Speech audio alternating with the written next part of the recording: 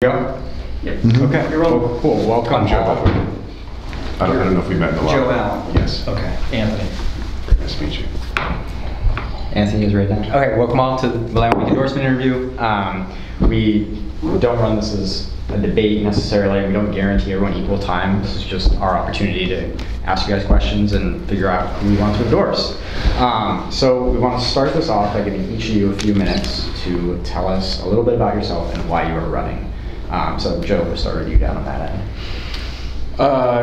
Joe Allen, running for City Council, District 1. I think we all know that.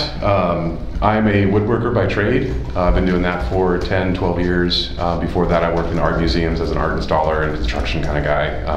Also painted houses, and I have a manufacturing background. Recently, the company that I worked for kind of pivoted and took me from working in woodworking to I'm now assembling the Safe Rest villages. So we assemble them on site, and then I've also been delivering them personally, driving the truck, putting them on site, and then running maintenance, going out and working in the field. Real quick, do you work for the company that manufactures the Yes, pods? I What's do. the company called? I don't know in this capacity if I want to, I don't know if they would want me to I think I've say known it before. I think I've written about it before. It's just I don't think it's a big deal in saying it's I don't lit. think so, It's called yeah. Lit Workshop, and it's actually Okay. just down the street here. Okay. It's in the Northwest Industrial area. Okay. Yeah, so they put me in the field working with the Safe Rest villages, seeing the conduction, the operations there, and then it kind of inspired me with the election coming up, and it being such a big change of an election. It kind of inspired me to get involved, and then just another part of my background. This summer, the reason I was a very late joiner to the race, and one of the reasons for that was I had a pretty major surgery this summer, and I had to wait for that to pass to see how my recovery would go. Now that I'm recovering and recovering well from it, I have the time to run. So all of these elements kind of came together. And Why are you running? because I live in District 1, and every time I leave my house, I see issues that I want to apply myself to, and it's like we have to get change occurring faster.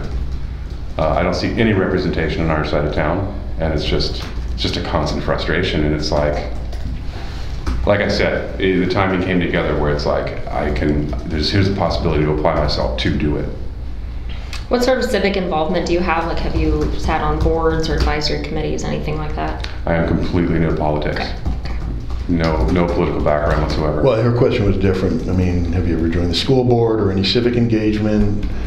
Bake cookies to raise money for your school district. We're not talking about politics as much as just community engagement. Serve on any boards? I've never served in any boards. I've never had any formal capacity of holding any chair. I've never really sought any kind of leadership roles. I've been present in every community I've lived within, and it's like as a musician, performer. I used to do comedy, so it's like there was a lot of outreach and a lot of community and a lot of. Where'd you grow up? I grew up in Southern California. Great. Thank you. All right, thank you. David, you want to go next? Yeah, David Lynn. I'm running for City Council because a lot of our families are struggling and scared out in East Portland. We don't get the representation, which means we don't get the resources out in East Portland. And too many of the families that I go and talk to, as in my involvement in the school board and the neighborhood association, is that people are afraid to go to the parks. People are afraid to go to the schools. Can you just give us a minute bio, please? Oh, I'll try to keep it to a minute. Grew up here in Portland. I grew up along 82nd Avenue. I was actually born in a little apartment just off 82nd Avenue. Went to Vestal Elementary, Binsmead, Madison High School, then went to PSU and got degrees in specializing in Portland history and Portland politics. And then right after leaving school, I jumped right into serving in the neighborhood association. Our first project was trying to get some county surplus property turned over to a voluntary library in Montevilla. And then that just led me into every position in the neighborhood. I was parks chair, outreach chair. I would write the blurbs for Southeast Examiner, go door to door with the newsletters and stuff. And especially after 2008, and the housing crash, we saw so much more contentiousness in the community. We saw incidents along the 205 bike path. We heard rising vigilantism, a lot of things that were concerning. And I had struggled to convey the sense of urgency to my elected officials. at the time. I would go to town halls and stuff like that. Can you talk about your employment history? Yes, I have worked for the state of Oregon for over 15 years. I work in regulation. I work for the Speech Language Pathology and Audiology Board. I worked with the All right, so slow down. So you're currently employed by the state of Oregon? Yes. And you work for the Speech Language Pathology and Audiology Licensing Board. And this is a board that licenses speech pathologists? Correct, yes. Gotcha. We also do like legislative review every legislative session. It's my job to kind of look at bills and do the fiscal impact statements and submit those back to Legislative Fiscal Office, and a lot of budget work because it's a very small agency.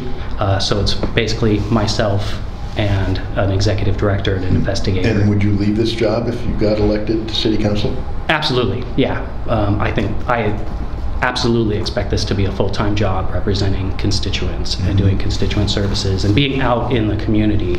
I was a union steward for SEIU when I was working for the state, or when I was in a different position for the state. I volunteered and ran for the Centennial School Board, and through that I serve on OSBA, the School Board Association, Legislative Policy Committee. I basically get my hands at any time that there's an opening and it's something that the community needs a voice for. I've stepped up into that position. Great. Thank you. And I'm currently the president of the Centennial Community Association. Thanks. Doug Clove. I moved out here when I was 4 years old. My family moved from Milwaukee, Wisconsin, originally from Chicago. I grew up here and did all the schools. I went to Our Lady of Sorrows on 52nd and Woodstock, if you know that school. It's still there, but it's not a parochial school anymore. And then I went on to Franklin High School, on to Mount Hood Community College, where I ran for office for the vice president of finance, where I won that. And I wrote the student fee budget, which I really enjoyed doing. It was actually the only position that mattered in that whole Mount Hood Community College student government. And then I went on to Portland State, obtained my bachelor's degree in political science and social science. And then while at Portland State, landed a job as a meter reader with the Portland Water Bureau. Absolutely loved it. And I've been with the Water Bureau for 26 years. In my time with the Water Bureau, I went from meter reader to meter reader 2. When the new Kayenta billing system came upon us, if you're aware of that, we had an open vision which completely failed the billing system. And so I was part of the program to replace the one that failed.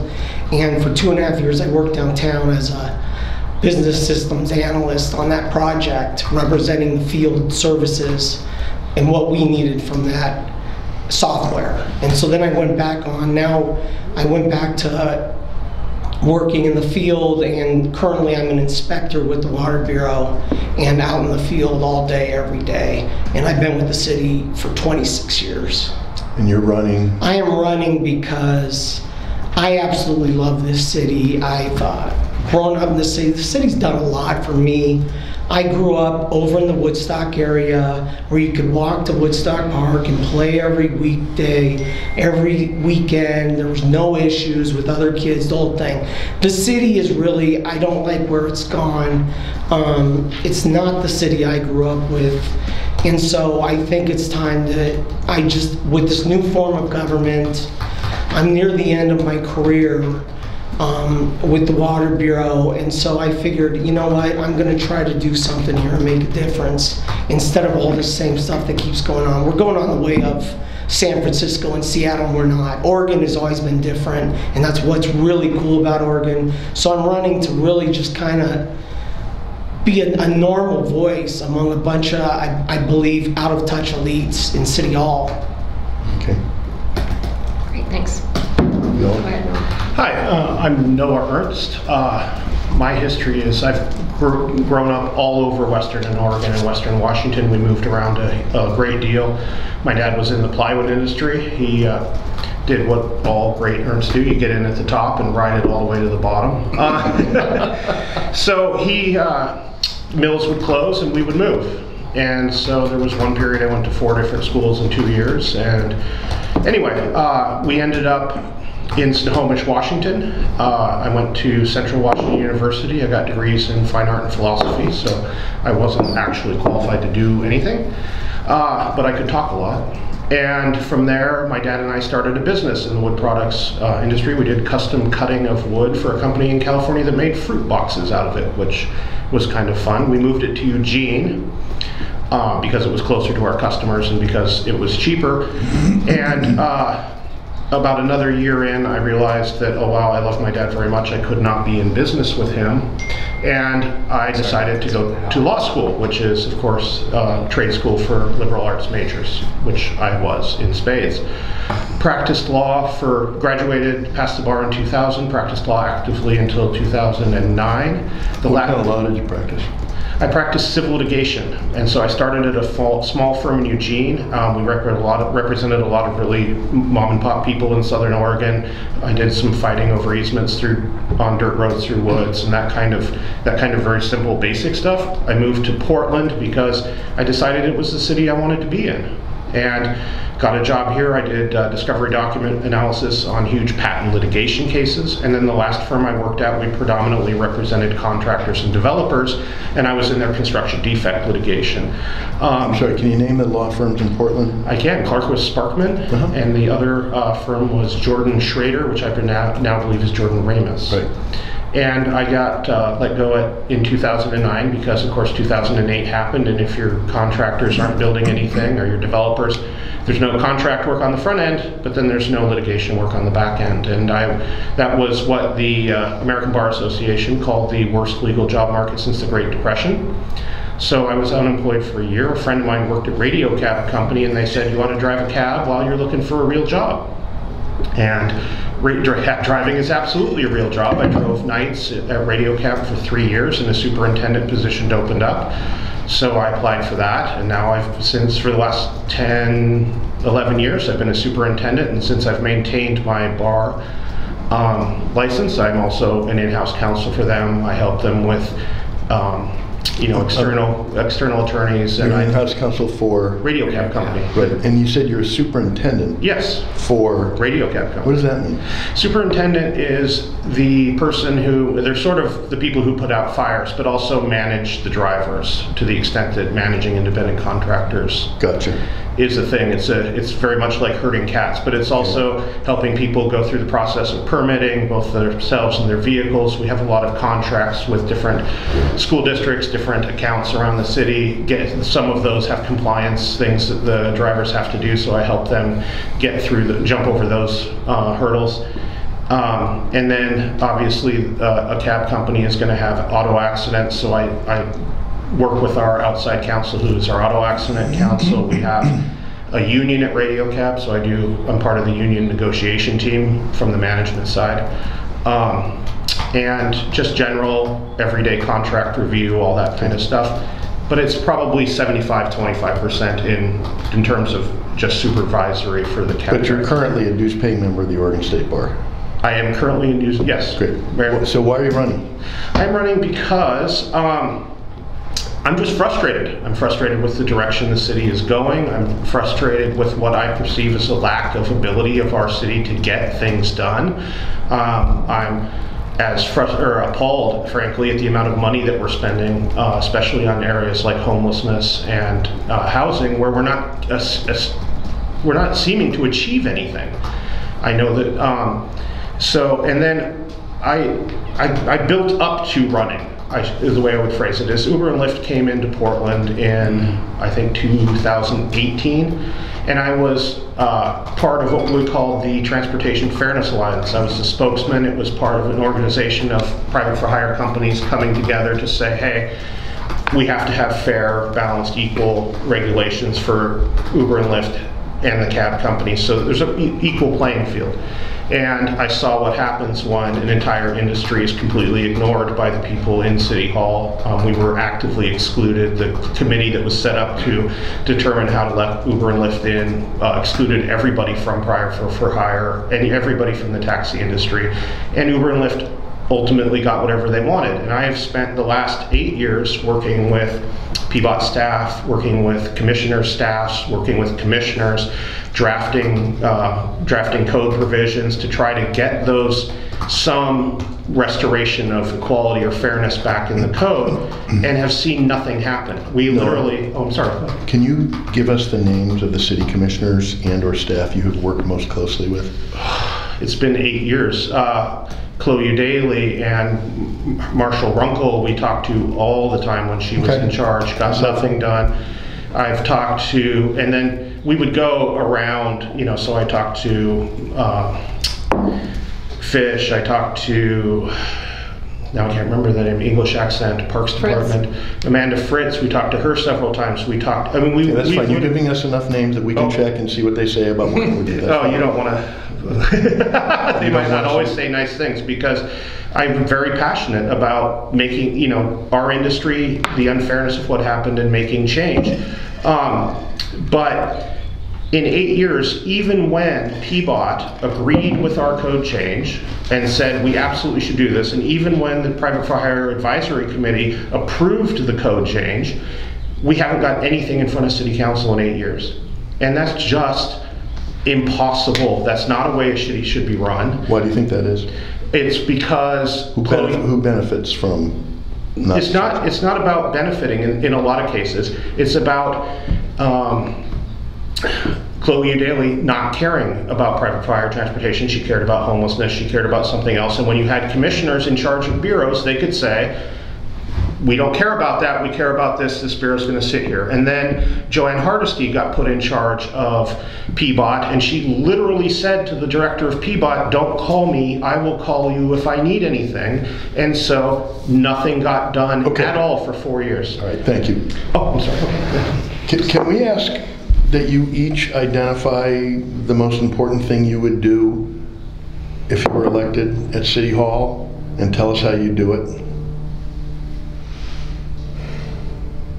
The most important, narrowing it down, is a task, because I see there's so many. It's yeah. We're asking you to prioritize. I see that. I would say defining the role going forward, as it is a new position, understanding that it's a. So your most important role, your campaign platform, is you are going to define the role of what it is to be a city commissioner. If you're asking what my campaign priorities are, I would say public safety is the #1 issue that I'm running on. Okay, so what's the #1 thing you do for public safety? I would increase support and funding, understanding, outreach for public street response, and make that more of a hardwired facet of the police bureau itself. Response is not getting enough funding right now, in your mind? I don't think it's getting enough funding and support. I don't think it's a robust enough system. I think it's underfunded, and it's a fantastic idea. Thanks, David. And could I add one detail to my bio? Sure. Before while working full time, I went back and got a master's degree in local government at PSU. So related to the the position. Homelessness is the #1 issue that when we talk to people, and we have been working not only with the new proposed TIF districts, but we've been advocating for a lot of the vacant lots that dot up and down Burnside, Stark Division, a lot of those zombie houses, a lot of abandoned commercial buildings. We really want to take the plan that the council and the Multnomah County are formulating with their targets of about 3,000 shelter beds, and we want to not only make that happen, but go beyond that so that we can start getting. So your priority would be to aggressively expand the number of shelter beds? And in small, well-regulated. Okay. What do you think is like the max number of beds you'd want in one facility? Do you think is appropriate? I think what I've read, the studies are saying around, no more than like 30 to 50. Okay, great, thank you. Doug? Yeah, homelessness is the same thing for me, and safety. I think it's all combined. I just want kids to be able to walk down the street and be safe, so period. What would be your first goal? My first goal would be, we need to add police officers, we need to add street response, we need to add shelters if needed, and we need to contact any consortium or anybody that will come in, nonprofits and so forth, and look at getting people off of the street. I would also look at auditing everybody we've been dealing with, every nonprofit. Things aren't changing, and we're spending a lot of money. I would think at this point, you could have bought everyone a house. So I would start from scratch, and we need to bring in more stakeholders. We need to talk to the police. All this stuff has been done just by advocates from the homeless side and not from the neighborhood side. It's not. I get an email, I'm sure some of these other candidates got, I'm on the street every day. People they don't feel safe. They'll say, this is going on over here and here and here. And they all think because I'm with the Water Bureau and I work for the city, I have the secret number to come and get it cleaned up. I don't, and I see it every single day. That's the issue. I'll take it on 100% of my time if I have to. It sounds like nobody wants to own it, or we're out of the joint homeless thing with the county. The county's a joke in my opinion. And so yeah, I would dissolve that and start pathing our own new way. Something has to be done. And if people don't like it, tough. Some people, you can't make everybody happy. Okay.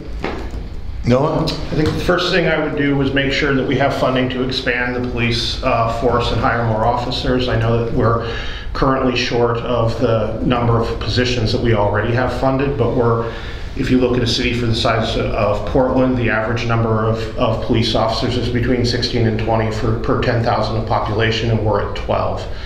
And that's just not appropriate for a city of this size. We need enough officers that we can reduce 911 call times. We need enough officers that we can respond appropriately. I had a person beat up outside my house with a baseball bat. My wife called the police. It was on our cameras. No one ever showed up because they had higher priority calls than assault with a deadly weapon. That has to stop. So that's my number one priority. The number two priority. When was that, by the way? About 6 months ago. So that's crazy because we had our car stolen. In Alameda, and they showed up right away, which that makes me a little like. It depends on where you are, and what else is going on at that. Yeah. No.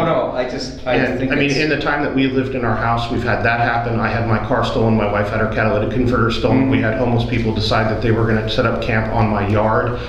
And getting a police response right now because of staffing is very hard. Of course, we've missed out on 2 or 3 years of any traffic enforcement, and you've seen traffic fatalities increase, traffic accidents increase. You see cars all over the road with expired tags. I mean, it's all part of that. The second thing is exactly what he said. We've spent a ton of money and we haven't gotten results. Recently, the city council passed and created a position of somebody who's going to sort of be the oversight of grants going out of the city. I think we need a similar position for a single place that's looking at every not-for-profit that we contract with as a city from every department, so that we can say, everybody can understand who they're contracting with, what the goal was, what the contract says, what the end results are supposed to be, so the city councilor can say, who are we contracting with to do this particular work that's not getting done? And it doesn't matter if it comes from 15 different departments, there's one person you can go to who is overseeing all of that. And I think that would be incredibly important to accountability. Could you each share with us one person or institution that's endorsing your candidacy, just to give us a sense of the support you have in the community? Noah? I'm endorsed by the Multnomah County Deputy Sheriff's Association, by Future Portland, by 12 for PDX. What's 12 for PDX? 12 for PDX is a business group that came together specifically for this election to try to choose candidates that they felt were rational. And who set it up? Who's behind it? Oh, can I get back to you? Sure. And then Future Portland, who's Future Portland is a very nice lady named Vicky, whose again last name escapes me, but and it's a really grassroots. What? Vicky Payne. Yes, grassroots organization. They came together about I think 6 or so years ago, and again, a lot of these organizations are looking for people that they think are going to be rational and pragmatic. Gotcha. Thank you. Yeah. No endorsements, which to me is a plus. I'm beholden to nobody. It's funny, when I let my union know, which I've been a proud union member for 26 years, I got a response from the president, and he said, "How's your fundraising going?" I've never heard from them since. They've endorsed other I'm candidates. sorry, what union is that? AFSCME? AFSCME 189. Yeah. And so Rob Martineau, who every time he needs a vote on something within the membership, he has no problem calling or texting me. But yeah, absolutely. And so that to me just shows where we're at with this endorsement thing. It's all an inside deal. I have no favors I have to hand out to anybody.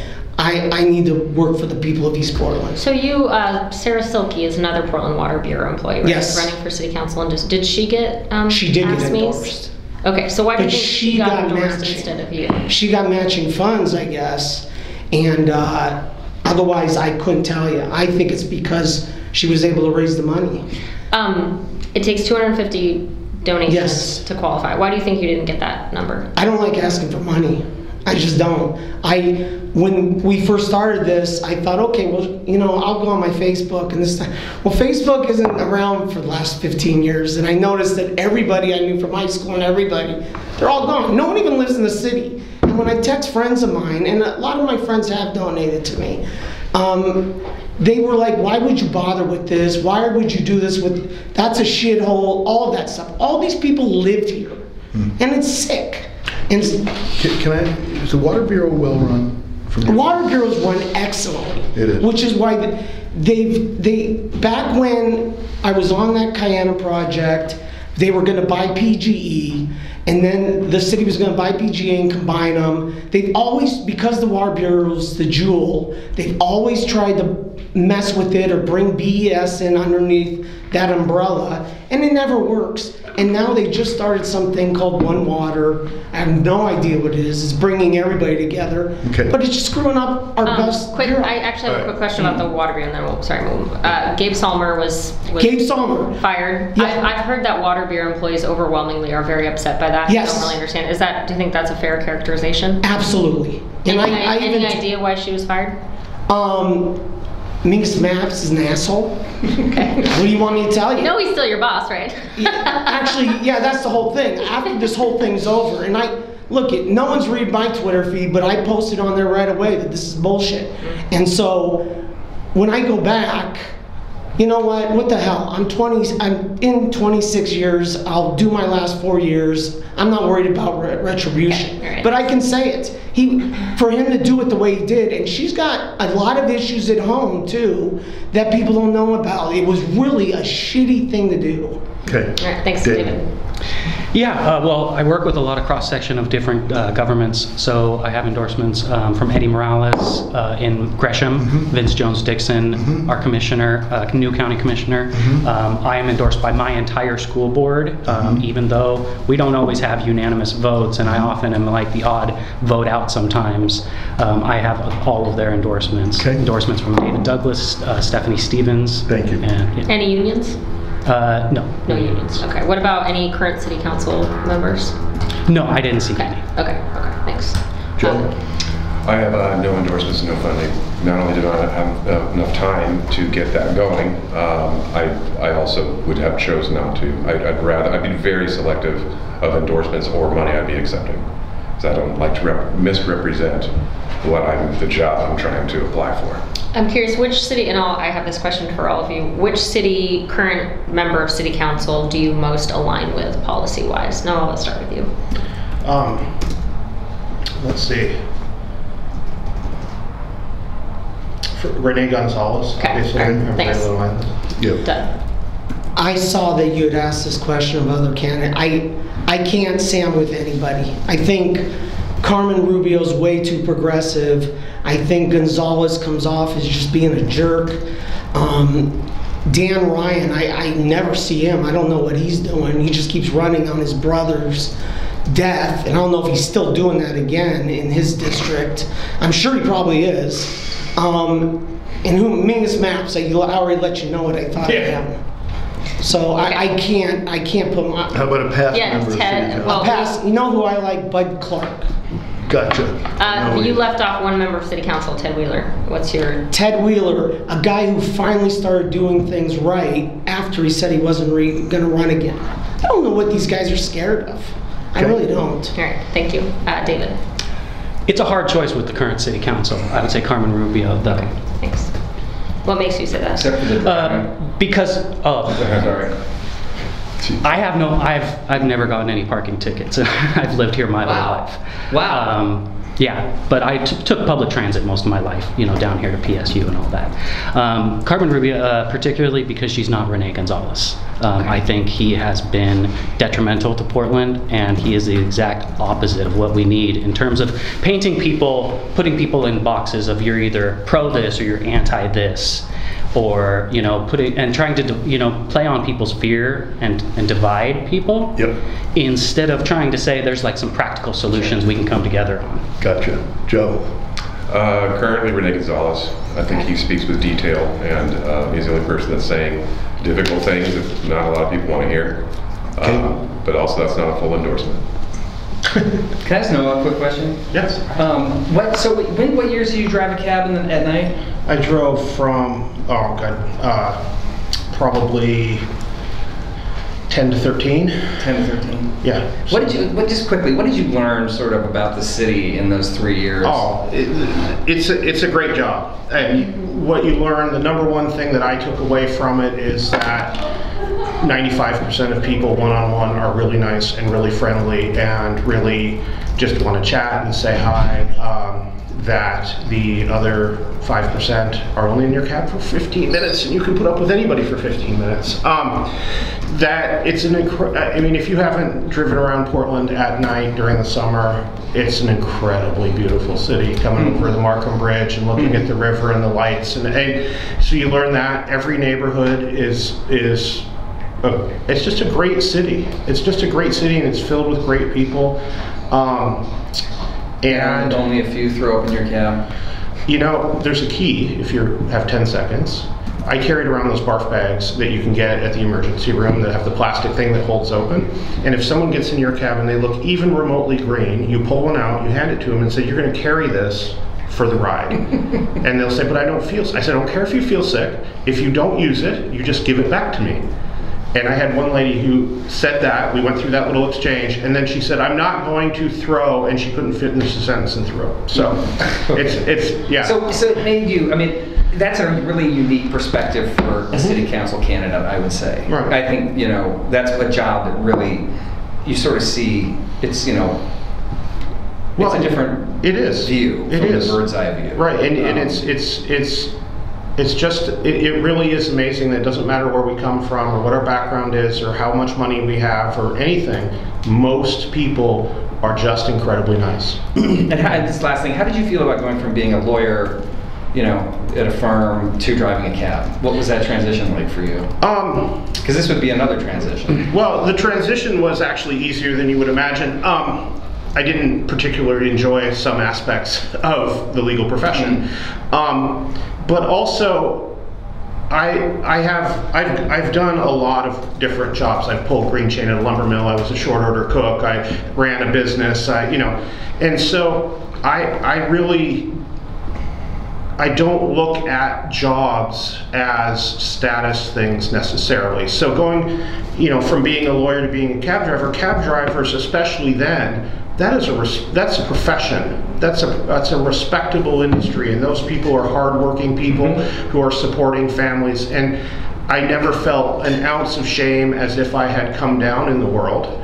I was going from one profession populated by professionals who know what they're doing to another profession populated by professionals who knew what they were doing. And one of the biggest shames of the TNC industries with Uber and Lyft and stuff to me is that they've taken that profession and turned it into amateur hour. And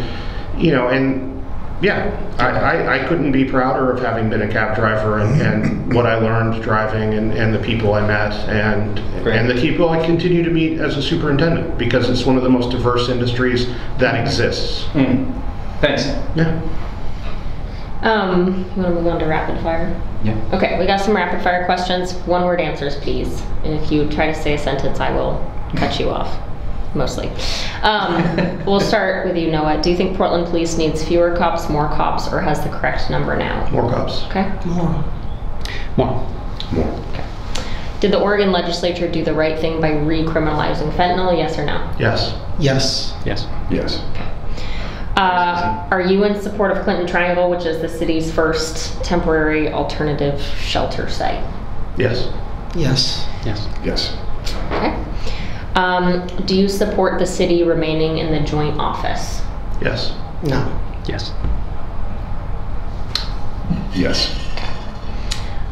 Based on your knowledge of City Hall, what is the one bureau or office you think is the most in need of an audit? People ask. Okay. Transportation. Okay. Civic life. Okay. Water. Water. Why do you say water? I'm curious. It's a very bloated. It's a huge budget, and I see there's a lot of. In trying to do research in the past few weeks and trying to figure out what it is I'm running for, what it is I'm trying to represent, they have been the most difficult to track down details of what they do, how they do it, how they carry it out, who is making the decisions. Do you think that's fair? You're in. Absolutely You're in not. No. No.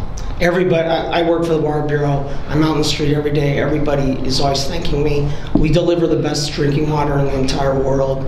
There's bar none, and so. Yeah, but I don't think that's the point you're making. Yeah, I wouldn't critique anybody working with water. I mean, I think it's a very. Then what? Okay, that it's bloated. I don't see it, and I'm just So what are you basing that on?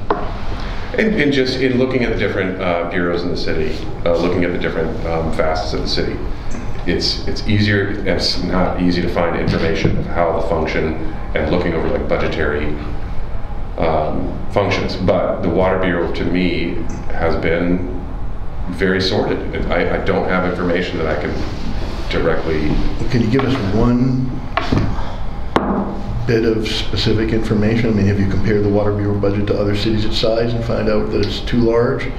Comparing the Water Bureau budget to the Fire Bureau budget doesn't seem to me to be terribly instructive. I don't know why. I don't know that it's too large, but I don't know that it needs to be double the size of the Police Bureau when we have such a great resource of water. We're spending more money than places like Denver and Idaho. You mean the Water Bureau costs more, or just our cost of water? Our cost of water. Okay. All right. Thanks. This is slightly different. Sorry, well, we can come back to it. Slightly different flavor of the question I asked earlier about which city council member do you most align with. Which member of city council do you think has done the most for this city? Noah, we'll start with you. Policy-wise.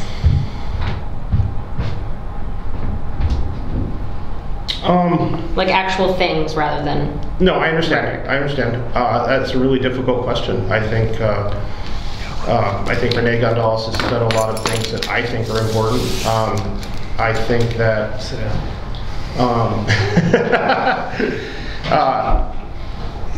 Yeah, I think that's who I will go with. Renee? Mingus Mac, close second. Okay. I like him more. All right. Thank you. Deb. Current. I can't come up with something that I don't believe. I don't think any of them have done. You don't think any of them have done a thing? Okay, well, no, I don't. Okay, all right.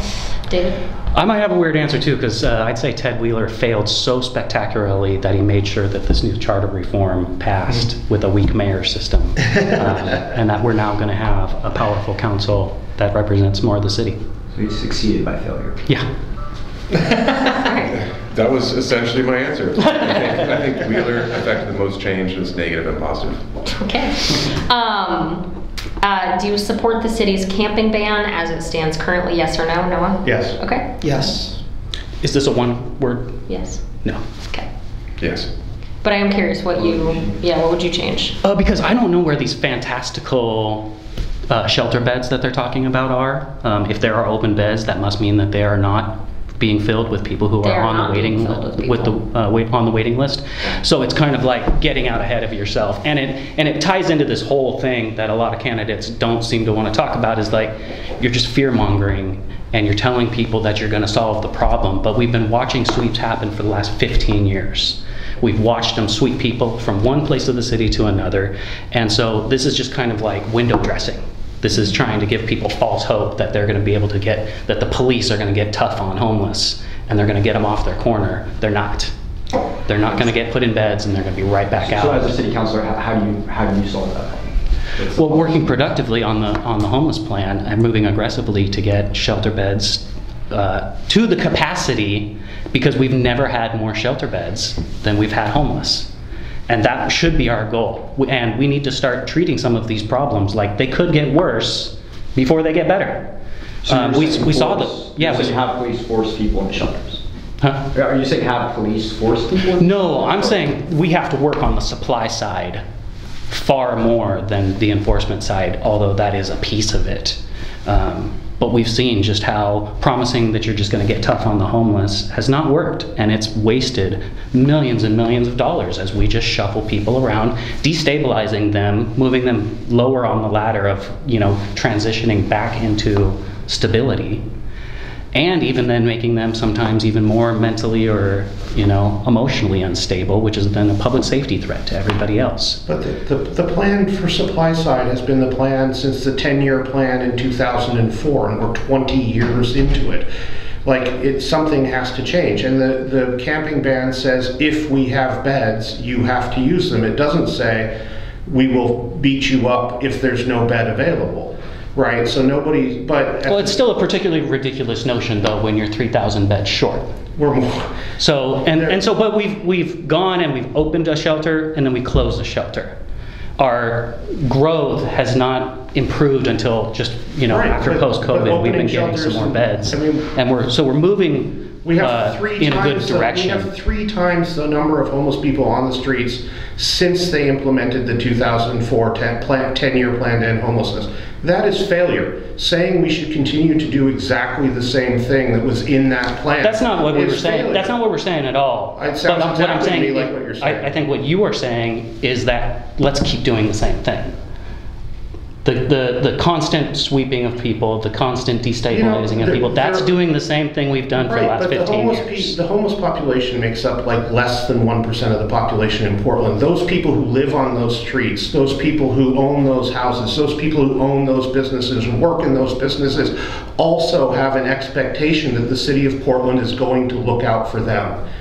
Right? It's not that we are spending huge amounts of money, and we have spent huge amounts of money on homelessness for decades and have accomplished nothing. At the very least, we should be able to say to someone who lives in a city in the first world that you're not going to have someone camping in your lawn, right, against your wishes. And how are you going to do that then?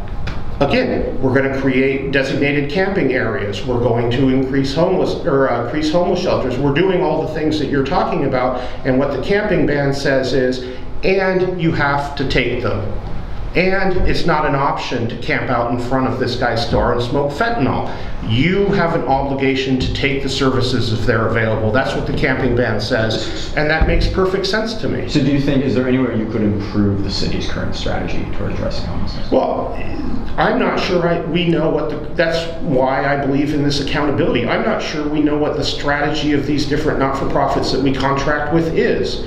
I think what we have created is a huge amount of spending that we can't account for. And if you're telling me that $60,000 or $60,000 per year per homeless person is getting $60,000 worth of results per year, I think that's insanity. Do you think the city should move more of those services that it normally contracts through nonprofits in-house? I think that's one option. I think another option, like I said, is ensuring accountability. What is the goal? If you come to me with a program and say, I am going to house 1,500 homeless people, then at the end of the period of time at which you said you would get to housing 1,500 homeless people, you better have housed 1,500 homeless people. I feel like we spend money with organizations and we get full employment for homeless advocates, but we're clearly not getting homeless people off the streets. Thank you. Yeah. Quick question. If you could serve alongside any other candidate in District 1, not necessarily just in this room, in the whole scene, who would you want to serve next to? Joe, let's start with you. Terrence Hayes. Okay, thank you. Steph Roth. Steph Roth, okay. Hayes is the way to go. Okay. Loretta Smith and Terrence, actually. Okay, all right, thank you. Okay, we're gonna end with our fun question. What were you best known for in high school? Our best answer so far is one candidate said they were the only player on the varsity soccer team that never played a minute the entire season. So Because of a nepotism situation. right, yeah. So something like you can be self-deprecating. We love self-deprecation. If you were voted like most likely to succeed, most biggest nerd. Or if you stole like a bunch of rental cars and had to crack up Derby. Yeah. Like I did. No, I didn't, but I knew a guy who did. What high school did you go to, and what is the name of that guy? Because he sounds fun. Doug Eggers, Summit High School, Colorado. It was the craziest thing I ever heard about in my life. Yeah. Anyone? I wish I was there. What comes to mind? What were you known for, Joe? Well, I was known by every group. I was kind of like the every guy. It's like I had friends in every, with the nerds and jocks and the, Got it. popular Right. crowd. Great, David. I would say quintessential team player. Madison High School doesn't exactly ever have a big football team, so I found myself playing defensive line, defensive end, and by my senior year I was just backing up just about every single player. Okay.